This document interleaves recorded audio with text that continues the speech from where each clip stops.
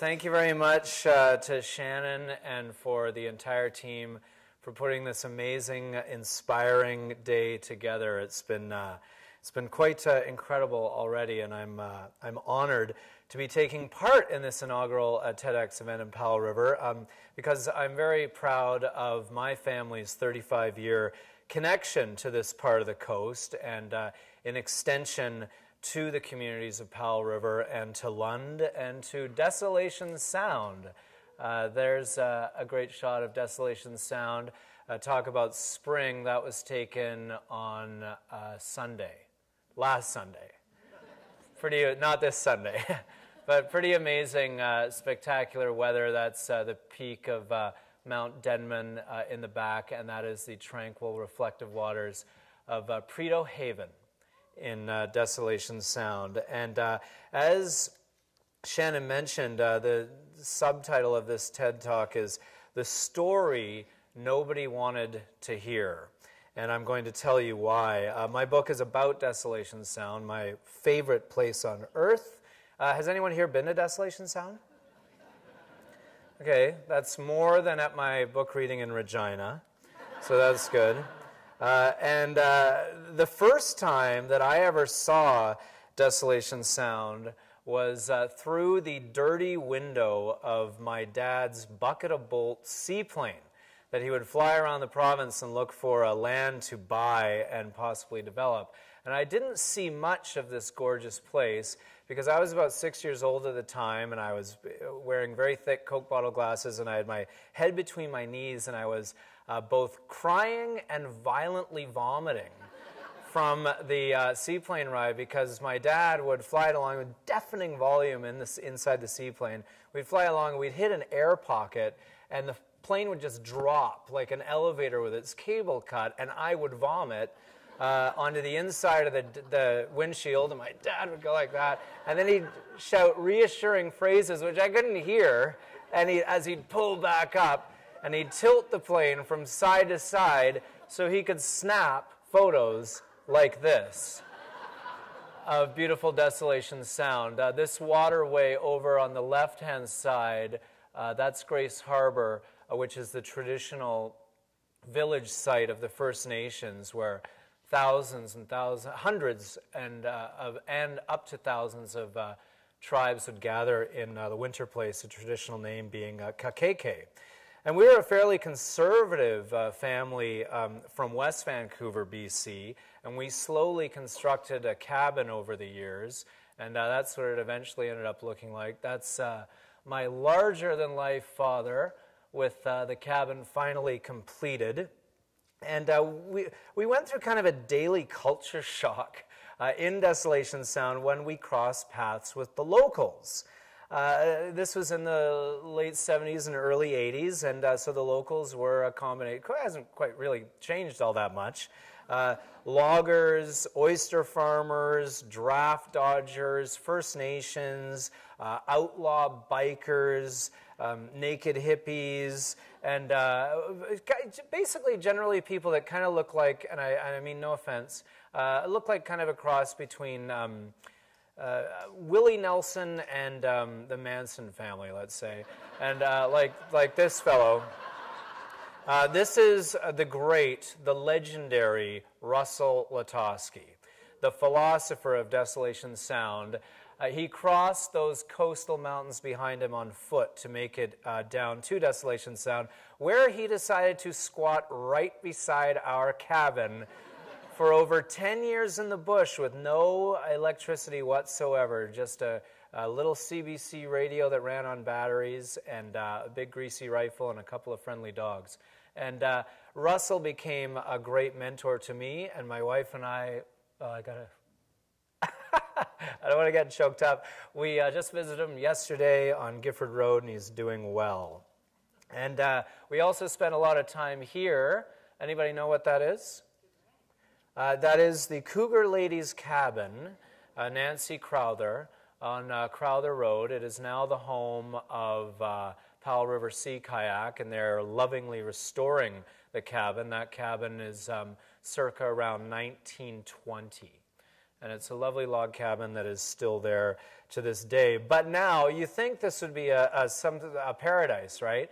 Well, I wasn't into it when I was a little kid. I much preferred the city. And when I got old enough to just say to my parents I refused to go, I got out of there and I joined a rock band. Oh, there's me and Russell fishing. I forgot about that one. But I joined a rock band called the Smugglers. I know you're all fans. Thank you for remembering all our hits. And eventually our band wound down. The beer bottles ran dry. And I was convinced to return to Desolation Sound, this place that I had kind of forsaken.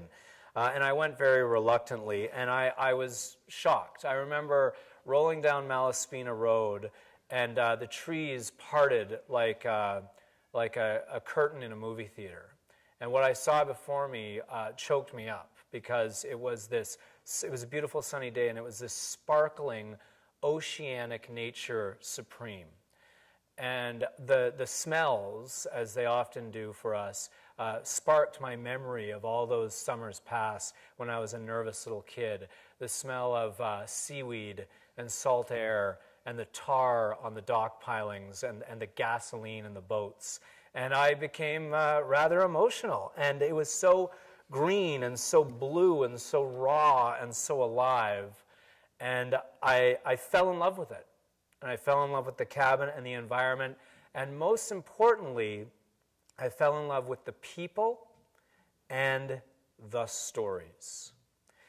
And I loved soaking up the stories. By this point, I had been working at CBC, and I was kind of trained to keep my ears open for stories. And I couldn't believe the stories that existed in this place, from my kooky neighbors and all their strange habits, to the deep, rich, fascinating, exciting history of the First Nations civilizations that existed in Desolation Sound that so few people seem to know about or care about. The pioneer stories that were death-defying and exciting and gun-blazing. There was a member of the Jesse James gang that lived in Desolation Sound hiding out.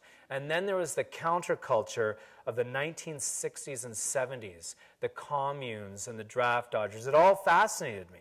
And that's when I became a summer correspondent for CBC Radio, and I would report from Desolation Sound, telling these stories on a weekly basis to hosts you all know and love, like Bill Richardson and Sheila Rogers and Gian Gomeshi. Gian was the city mouse, I was the country mouse. And I often tell them from sitting right there, and there's the CBC sweater. And I did this for 3 or 4 summers straight on Radio One, and this was nationally, this was right across the country. And the stories were really well received. And one day a producer at CBC said, you know, these stories are really neat, great stories. You should write them down, because on radio it's fleeting, it disappears. You should publish these stories, they could last forever. And then he said something really inspiring to me. He said, you know, I said, I'm not really a writer. He said, don't be a writer, be a storyteller. Tell your stories in the written form, because everyone loves a great story. Or so I thought. He kind of propped me up there. So I took the advice and I sat down and I started writing, and it was very hard. My stories were 3-minute radio stories, and all of a sudden there's this large book format in front of me. But early on in the writing process, I heard a phrase that I love sharing, and I want to share it with you now. It's from, as far as I can tell, the way that I've researched it, it's from best-selling British author Jeffrey Archer. And I heard this quote, and it goes like this: if you have talent and energy in life, you will always be a king or a queen. If you only have energy and no talent whatsoever, you will still in life be a prince or a princess. But if you have all the talent in the world and no energy, you will only ever be a pauper in life. So after hearing that, I knew that no matter what, I just had to keep my energy up as much as possible and just cross my fingers.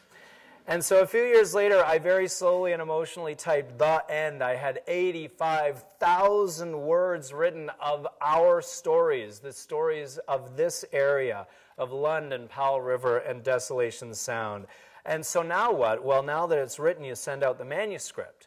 the printed form of the book, and that's what I did. I sent it to Harbor Publishing, and it's based on the Sunshine Coast, and it's been around for 40 years. They specialize in adventure, West Coast books, so I thought, hey, perfect. I waited for months and months. I never heard a thing. So I went to Plan B, and I sent my manuscript out to every single publisher across Canada of this book, Adventures in Solitude. And within about a month, the rejection letters started coming in. The biggest complaint that I received was the book was, and the stories were too regional. No one cares about some old hippie dude named Russell Otoski who walked across the mountains. No one cares about a potluck you attended where everyone was naked.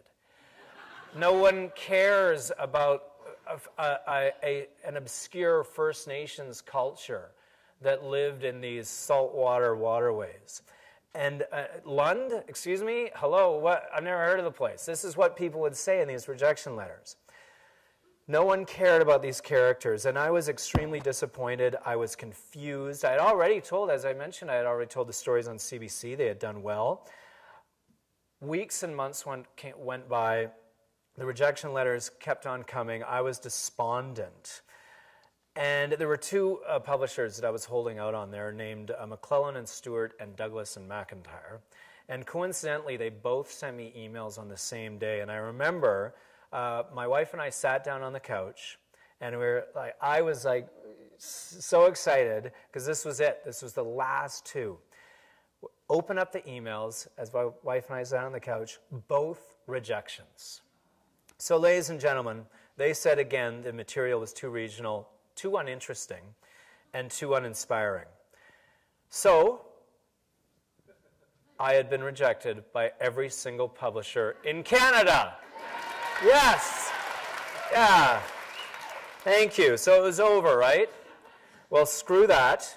I was defiant, and I was indignant by their response. I never gave up on it. Particularly, I thought the stories of the counterculture movement in the 60s and 70s were never properly told. There's a couple of my buddies up in Desolation Sound. A lot of the stories in the book revolve around these two guys. And I wanted to tell these stories. I thought the area was beautiful. There's a Pacific white-sided dolphin swimming nearby our place. And there's my wife Jill cruising through the Sound. And me. And my buddy Rory finding a little bit of the example of that counterculture that exists up in Desolation Sound. And I thought to myself, with these complaints, I thought, wait a second, this is confusing me. The shipping news, a great international bestseller, set in a tiny village in Newfoundland. Was that too regional? I mean, come on. What about Never Cry Wolf, one of my all-time favorite books, set in the Arctic tundra? Is this appealing only to Inuit? Obviously not. What about the Beachcombers? CBC's #1 exported show of all time to over 80 countries around the world in its heyday. People in Saudi Arabia were staring at this wonderland of mountains. And what was the premise of that show? Greek dude, First Nations buddy, collect logs. Let's do it. 11-year history. It's their 40th anniversary this year. So that is what really inspired me. But still, it was dead. It was my winter of discontent. But then, as Shannon mentioned, I'm a beer league hockey goalie, and one of my pals that I play hockey with said to me, "So what's going on? You know, in the bar after the game?" I said, "Well, I've written a book that everyone hates. My finger is hovering above the delete key daily to just get rid of it out of my life." And he said, "Well, what's it about?" And I tell him. And he said, "Well, have you ever sent it to Harbor Publishing?" I said, "Yes, that's the first one I sent it to. I heard nothing." And he said, "Well, my dad owns Harbor Publishing." I said, oh, well, I put in a word. 2 weeks later, received an email from the legendary Howard White, the owner, and he said that he will publish Adventures in Solitude. Yes, thank you. And so it came to be. Adventures in Solitude, the story that no one wanted to read, came out in September of 2010. There I am, very excited. My wife and I opened up the first copy right on that couch where we open up those rejection letters. And I am happy to say that within about a month of the book's release, it was #1 on the BC bestsellers list. It became a national bestseller, and I included a lot of the photos that you've seen today in there. And this photo here, let's go back one. I put this one in. Forgot to tell Rory that I put that one in. And here's Rory seeing the photo for the first time in the BC Ferries gift shop.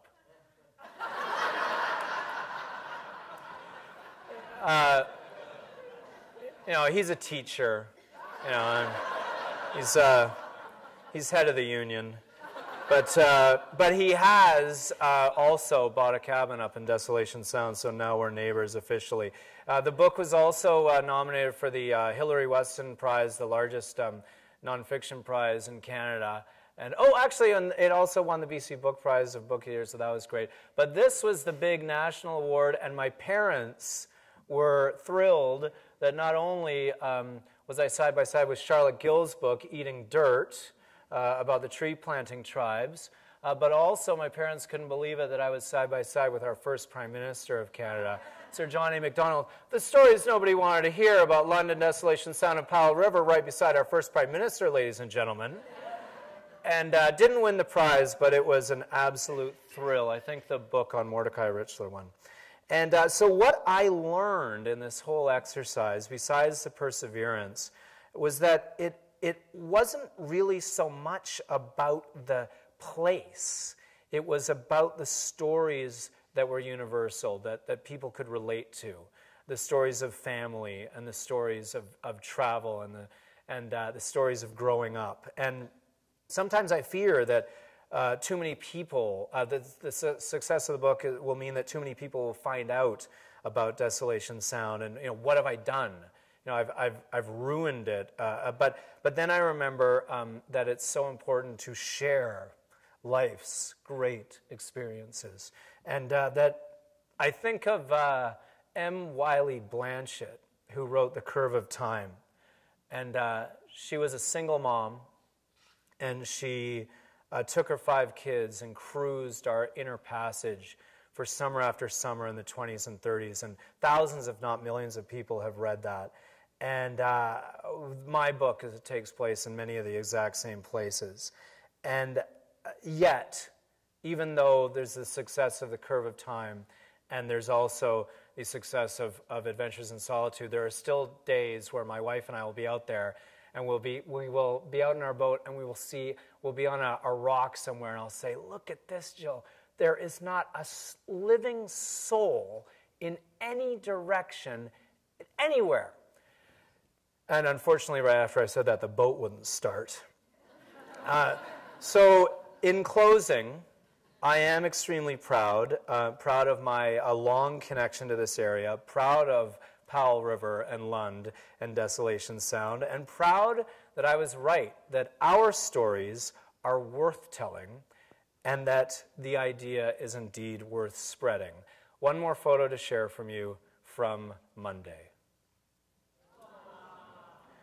So that is a whale, an orca, first one I've seen in 35 years of coming up here. And it's in Oakover Inlet, Easter Monday. My wife took the photo. And can anyone tell me what the whale's doing, what that move is called? Who said that? Oh, Charlotte.